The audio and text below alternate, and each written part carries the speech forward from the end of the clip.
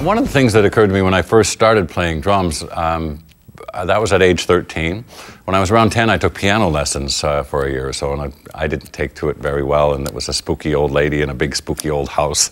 So I soon started skipping out of my piano lessons and spending the money on chocolate bars. But of course, what I learned there did stay with me and became so useful after the fact of not being intimidated by the notation side of music, as it were, as opposed to the rhythmic side. And when I got in bands too, I had a lot of influential guitar players in early rock bands, guitar players that were just so aware of all the music that was happening in the world and introduced me to all this this wonderful new music of the late 60s. And also a lot of them very disciplined musicians too, where one guitar player, I just had to watch his foot all the time, and he was very strict about tempo and helped me to rein me in because I was undisciplined and wild, and when I got excited I would speed up,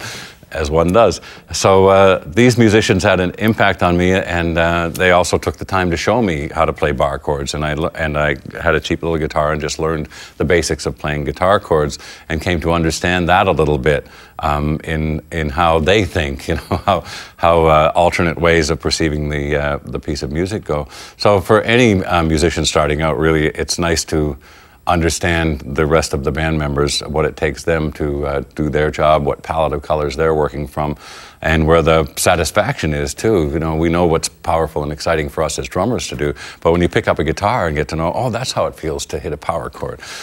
So those are nice. And one kind of parallel course of study for me in the 70s, when the three of us as a trio started to feel a little bit stunted, and we talked about even adding a fourth member of keyboards, probably just to expand our palette of textures rather than just be guitar, bass, and drums. That was the time long before electronics and sampling, of course, so we took the analog route and started adding things ourselves, where Geddy started using keyboards and the primitive synthesizers at the time. Foot pedals were a big deal to be able to add bass from a foot pedal point of view, so that but they could double on guitars, Geddy could play keyboards, and I started adding percussion sounds, again, just to expand the number of sounds that we could put out. And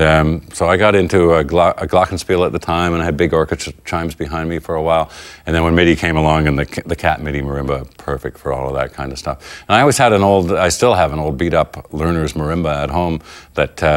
I've just brought out of storage recently, in fact, and just set up and just started playing every day, because it's such a different mode of thought. And that's what's so useful, really. I was playing mallet instrument, but not thinking in terms of drum set, and not thinking in terms of knitting all your limbs together into a cohesive performance, but rather just concentrating on harmony and placement of those mallets to get the right notes and the right chords and combinations going. So it's a different way of thinking, which is also a nice, refreshing thing. One of the things I love when we start working on a new record is that because I write most of the lyrics for the band, the other two are usually in a little studio exchanging ideas and recording them, and I'm off in another quiet room putting lyrics together. And again, that's one mode of thought. And if I have a drum set around where I can just go and play for a while, and the other side of the brain, it's so refreshing, and again, such a different way to think, so that if I start to get anxious with staring at words and crossing them out and moving them around and all that, the craftsmanship of that part, just to go in and play drums for a while is just such a refreshing change, and introduces me to an alternate way of thinking briefly, and so it becomes refreshing in that way. And so in the larger picture too, if we can be introduced to an alternate way of thinking, musically or otherwise, it can only be healthy.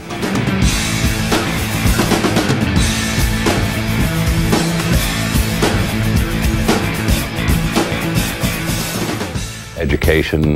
music, conversation, you know, just a dialogue among drummers of all kinds, and a chance for them to meet each other, if not personally, at least electronically, and promises to be a kind of a great new talking drum channel, a chance for all of us to converse and share all around the world.